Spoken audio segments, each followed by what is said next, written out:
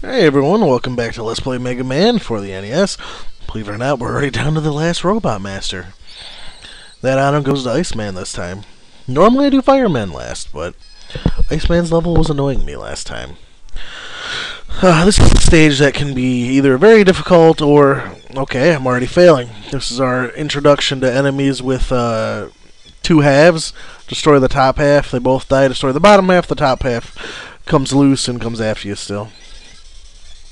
The magnet beam is definitely your friend in this stage, especially later on. We got the shark penguin torpedo things. Thankfully, unlike in Bomb Man stage and Fireman stage, they don't explode when you kill them, so yeah, that's one less thing to worry about.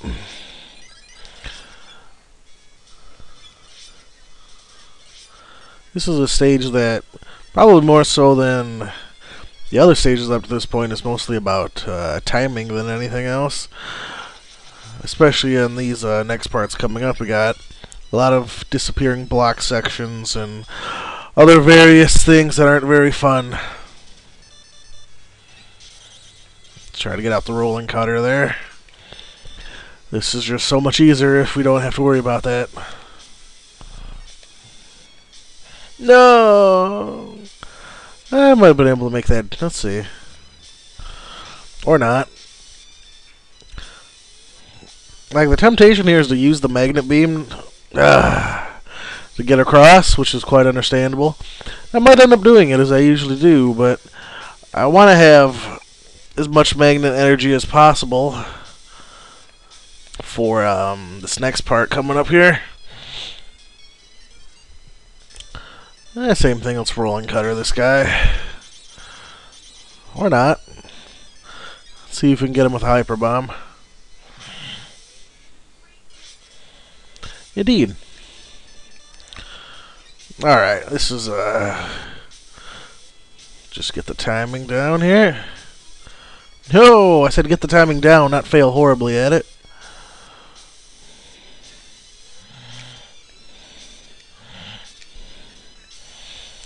Alright, here's where we either fail or we succeed, which I guess is the only two options ever, so don't know what that actually means. Now, I see these guys here, they're kind of reminiscent of the platform shooters in the Pharaoh Man stage, way back in, well, Mega Man 4, but the thing is, if you're standing on them and you get shot, oh god, I went too high! If you're standing on them and you get shot, you're dead. I mean, that's pretty much all there is to it. Man, talk about how mean the game is. The checkpoint is 2 inches in front of an enemy.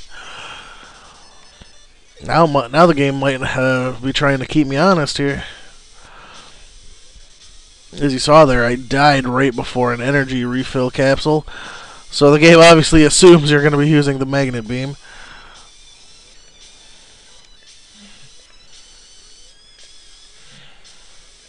Oh, come on.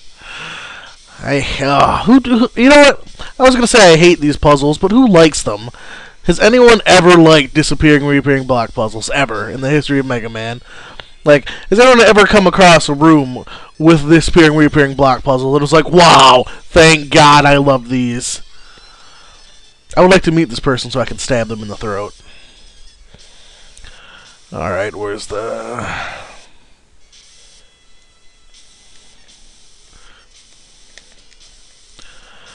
Okay. You know what, I don't like save stating, but just in case. I'll see if we can demonstrate this.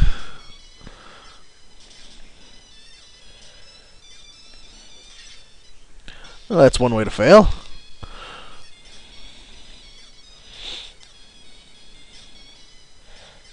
Whoa, that was really close.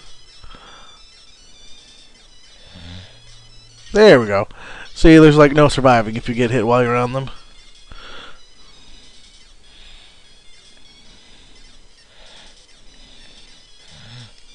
No! No! I was almost at it! I hate your game.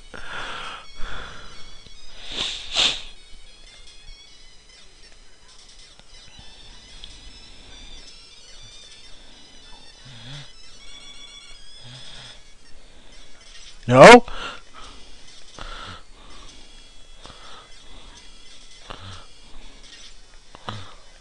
Yay? Yay? Alright, that was my last magnet beam, too. Alright, let's see if we can get this one up. It's actually kind of tricky. Yeah. Not that I really need it anymore, but...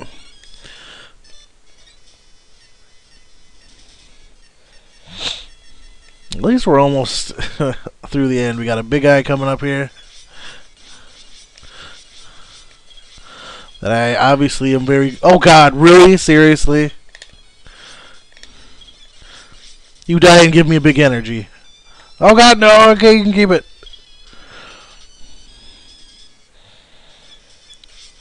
Alright, now we have shark penguin torpedoes in this hall.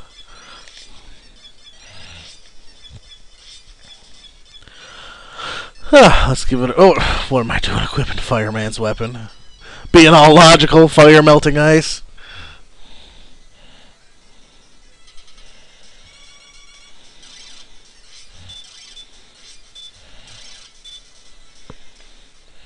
Oh god! No, any one of those would have killed me if they hit me. His ice slasher does do a third of your life, so that would have killed me if I hadn't touched any of them.